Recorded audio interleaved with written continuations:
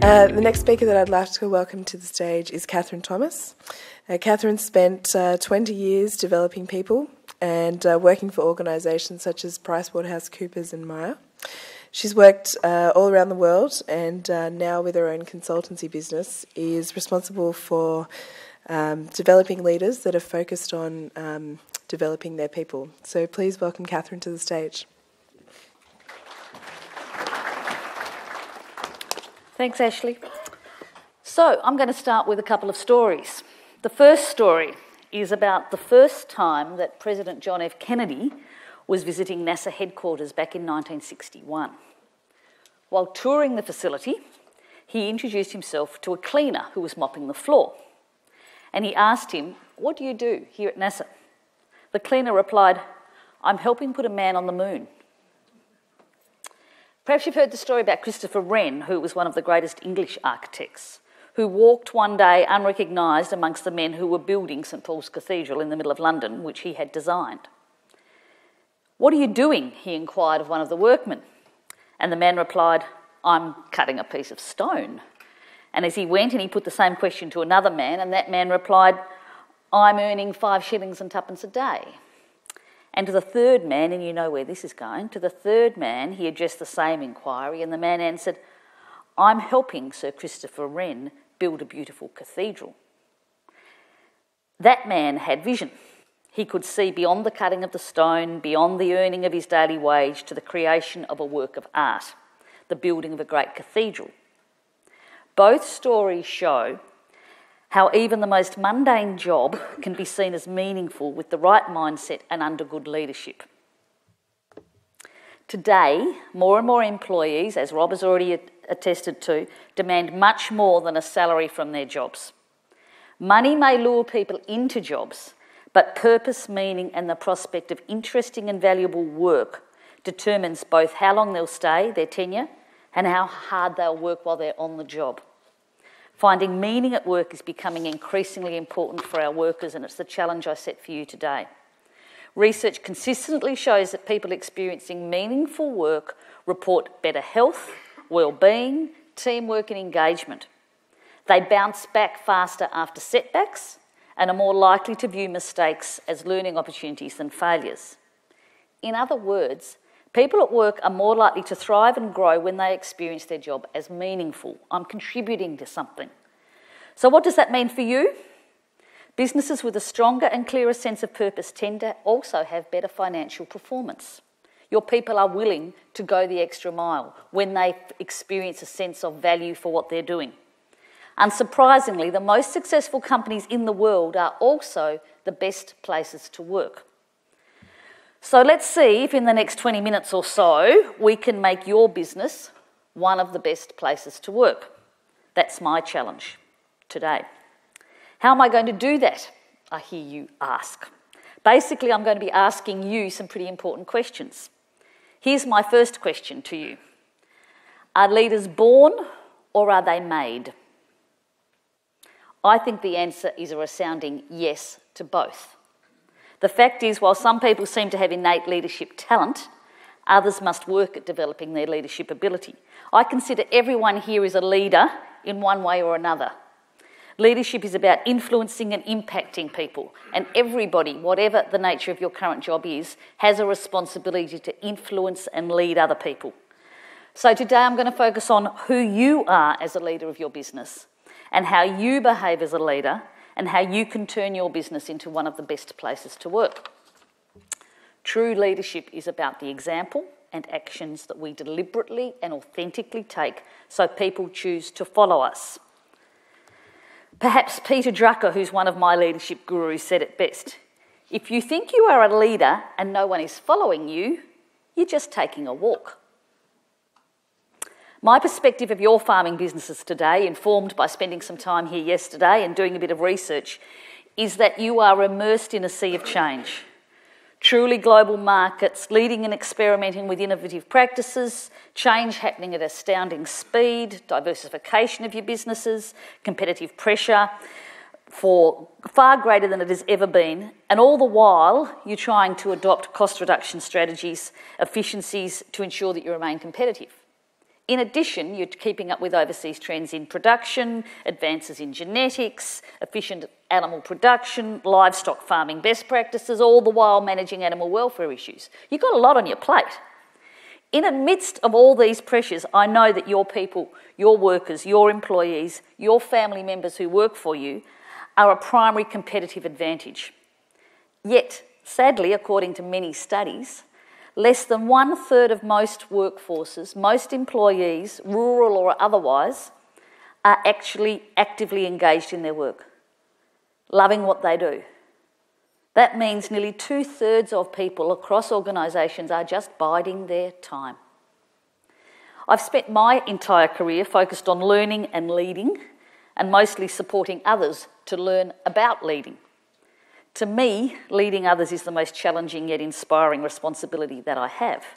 That is true in both my professional and in my personal life. Every day I have an ambition to inspire the people who work with me to be the best that they can be. It's that simple.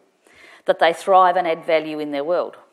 Sometimes that even means supporting people who work for me to stop working for me, because they'll only reach their full potential and add value in their world if they move to work somewhere else. So my objective to develop people means that maybe the conversation needs to be had, you need to move on. You're not going to add value and thrive while you continue working in this role. Question number 2, the big question. Why do you do what you do? Beyond to make money, since making money doesn't fulfil a higher purpose, why do you do what you do? If you don't know what you do, how can you expect your people to follow you? I suspect you know what you do and you know how you do it, but I wonder if you know why. What's your personal passion, your deep inspiration? Why do you do what you do? Who do you serve? Great leadership is about serving others. The best leaders inspire their people and they know their why.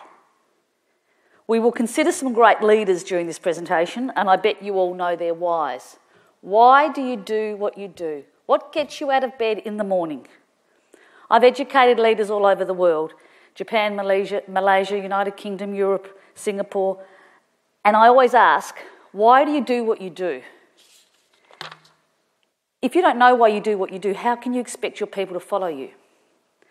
Simon Sinek, a contemporary leadership guru who describes himself as an optimist who believes in a brighter future for humanity, says, for those who hold a leadership position, creating an environment in which the people in your charge feel like they are part of something bigger than themselves is your responsibility as a leader. So, today my job is to help you do 3 things differently if you want your business to be one of the best places to work, and who doesn't?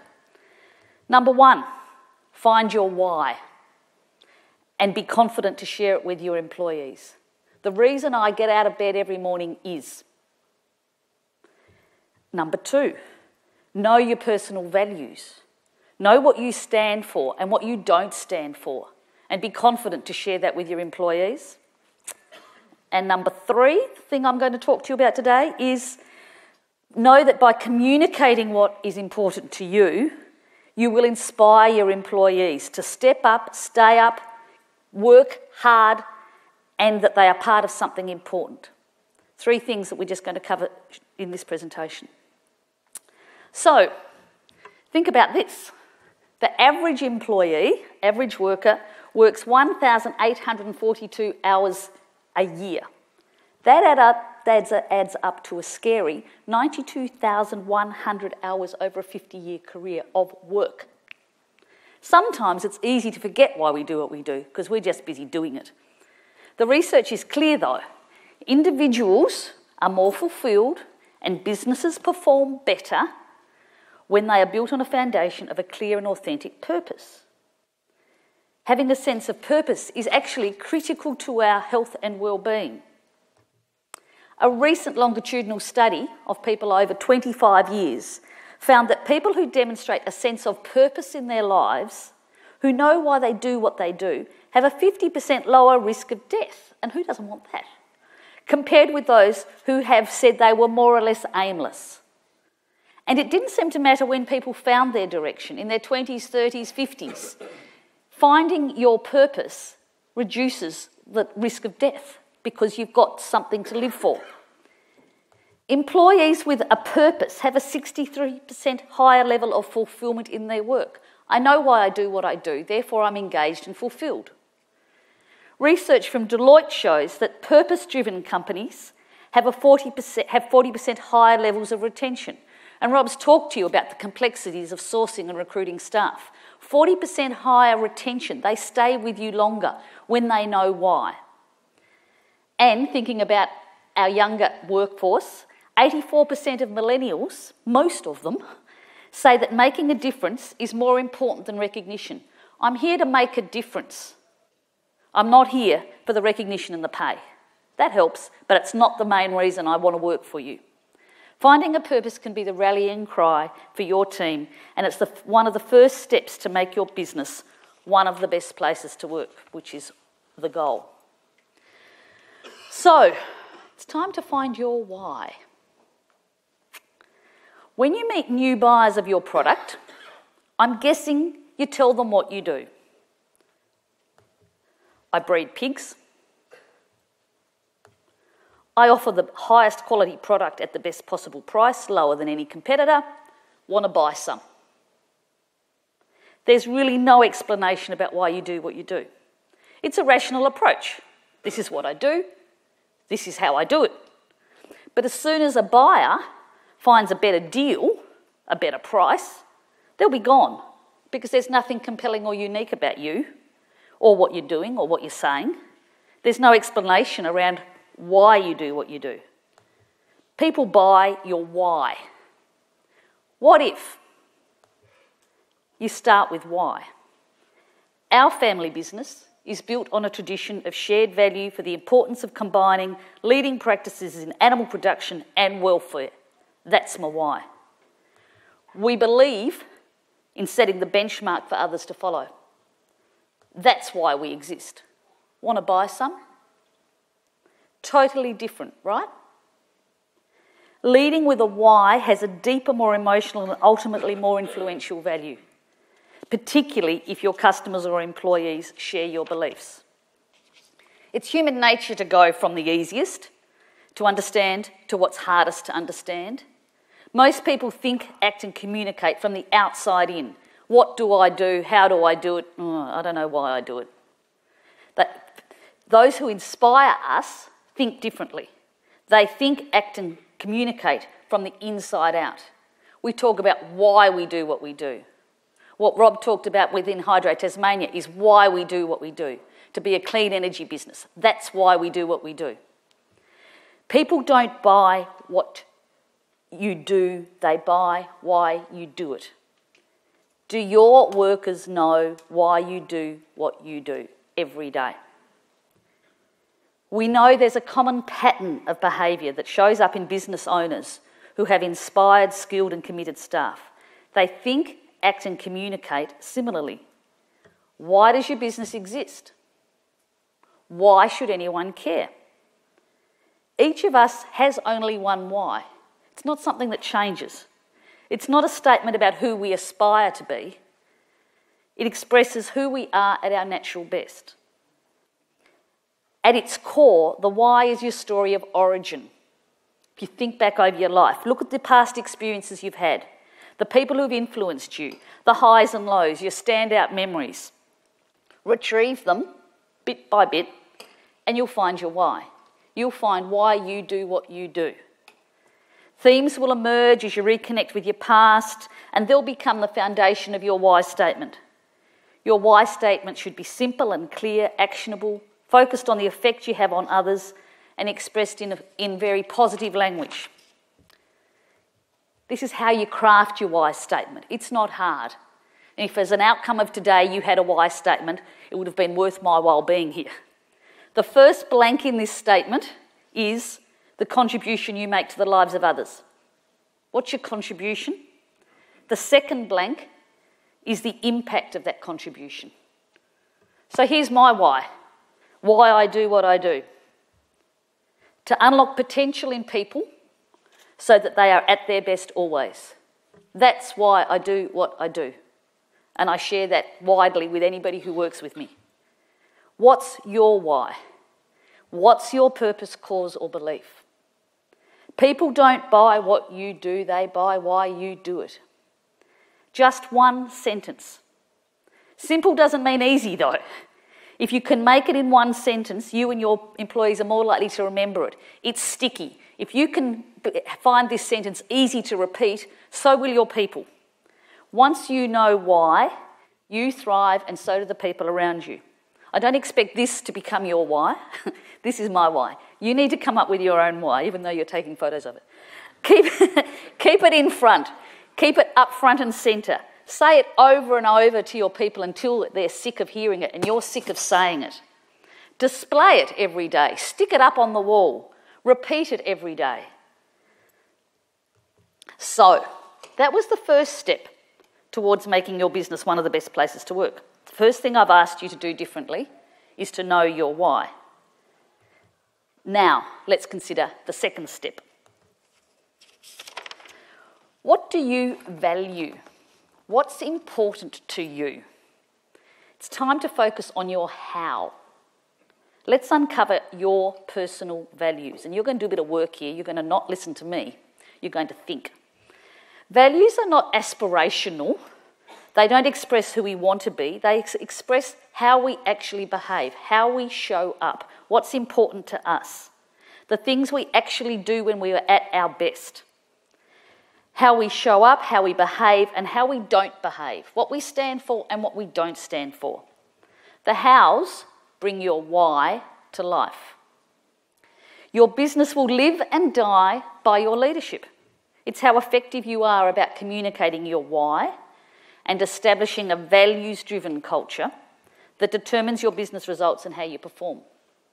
The purpose of leadership is to turn your values into a compelling cause for others. Let's consider some exceptional value-based leaders. I told you that I'd reference some of these people. These are people who you will know. Mahatma Gandhi. Gandhi never wavered from his ultimate belief using non-violent practices to achieve independence for India. Mother Teresa, known for unwavering vow to help the world's needy. Mother Teresa fought for the poor, the sick, the orphaned and the dying. Everybody absolutely knew what she stood for. Martin Luther King, another exceptional leader, led the civil rights movement based on his belief of racial equality through peaceful measures.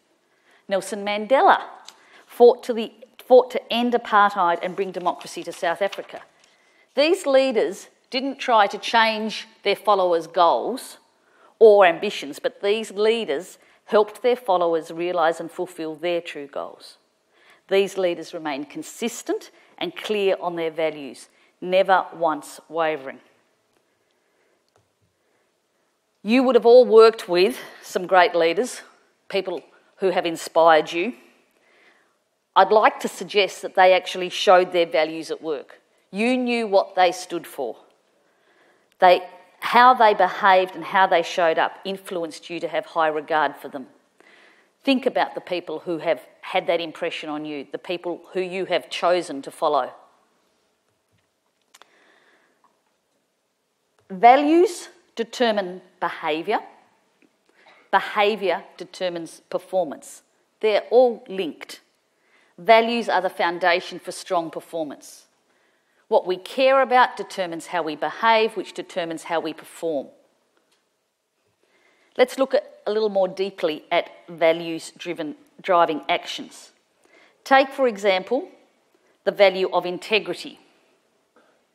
When you value integrity, it matters to me. It leads to the belief that being honest and authentic is important and makes a positive difference in working with others. The belief leads to thoughts about how you expect your people to demonstrate integrity through words and actions, which in turn governs their choices about doing what is right, about telling the truth, about doing what they say they will do. Integrity-based choices result in observable and measurable behaviours that build trust with employees and customers. Collectively, these behaviours determine specific performance and ultimately business results. So there's an absolute link between what's important to me and my business results. When your people know who you are and what you're about, they'll choose to stick with you.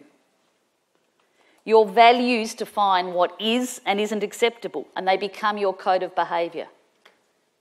If you tell your people what's important to me, they will stick with you. Your values can also attract people. Rob talked about sourcing and retention. If you know your values, that becomes something that's very tangible for people. Values build teams and goodwill and help people make good decisions, particularly in volatile times. When times are tough, people know what you stand for. They become your foundation. Knowing and accepting what you value takes effort. Davis H. Taylor says, your personal core values define who you are, and a company's core values ultimately define the company's character and brand. This is how we show up. For individuals, character is destiny. For organisations, culture is destiny. And it makes good business sense. A 10-year study showed that organisations with strong corporate values, they know what they stand for, consistently outperform those with weak corporate values. It makes good sense. So, are you ready for some more questions? What values do you hold? Do you know? Do your workers know? To know your personal value system, you need to think of the things that are important to you. Define your character. Supply meaning to your life and work. Influence the decisions that you make. Compel you to take a stand. Provide an atmosphere in which you are most productive. Your values enable you to show up at your best always and authentically. Now it's time to take some action right now. Pick up a pen and some paper. At this point, you should be picking up a pen and grabbing a piece of paper, if you haven't already got one. From this list of values, I told you you're going to do some work, choose more than 10 personal values. If you want to add some that aren't on the list, that's fine. Write down the things that are important to you, what you stand for. Off you go. Ready, set, go. It's not hard. What are your values? I want you to walk out of here with a bit more clarity than you had when you walked in. Now comes the harder part. I know you haven't finished. I know. It takes longer than 3 minutes to come up with your values. You get the idea. I want you to think about what are your essential values. So from that very small list that you've created, originally I was going to ask you to choose 5, but we won't have time for 5. Pick one. Pick one of the values that you've written down. Turn to the person beside you and tell them why you chose that one value and what you do to lead by example. So this is a conversation. If you're not sitting with anybody, turn around and talk to the person behind you. Pick one value and tell the person beside you why you picked it and what you do about it. Why that value is an essential value for you. You've got 1 minute, so you've got to talk fast. Okay, these conversations need longer. You get the gist. It's important to identify your values, it's important to know what you stand for, and it's important to share your values. Now, some more big questions. I told you I was all about asking questions. I don't have answers, I just have lots of questions. No, I have a few answers. Are you living your personal values? Once you know what they are you living them? How do your employees know what you stand for today? Do they? Should they? Will they? Why don't they? How can you walk the talk when you return to your business after this event? What can you do differently after this? What are you prepared to do so that your values are shared with your employees? So, just to recap as we wind up, I've asked you to know your why you do what you do. I've asked you to know your essential values, and you've just started to think about your essential values. Now, the final of the three things that I suggest you to do, it's time to think about how you communicate both of those things. The only way you'll make a difference to your people is if you communicate your why and your how. From my experience working with leaders around the world, the best method for selling your purpose is to reveal moments of truth, to tell stories, authentic stories, real stories of how you know your values are real to you and where they came from. This happened to me, and this caused me to value integrity above everything else when this happened. Share your personal experiences, the glorious and the traumatic, that shaped you. Tell the stories of what you stand for. By being vulnerable, open, and authentically sharing what is most important to you, you're offering proof of your commitment to these values. This is what I stand for. This is what matters to me, and this is why. Reveal your moments of truth, the stories of how you know your values. Knowing your core values anchors your leadership for yourself and for your people. Showing why your core values help builds trust with your people. Knowing your why, underpinned by clear and compelling values, makes your farm an attractive place for good staff. They want to come and work for you, and more importantly, they don't want to leave. If you want skilled, trained, loyal, committed future leaders who share your inspiration, it's time to share your why and your how. Give them a reason to go to work, not just a place to go to work.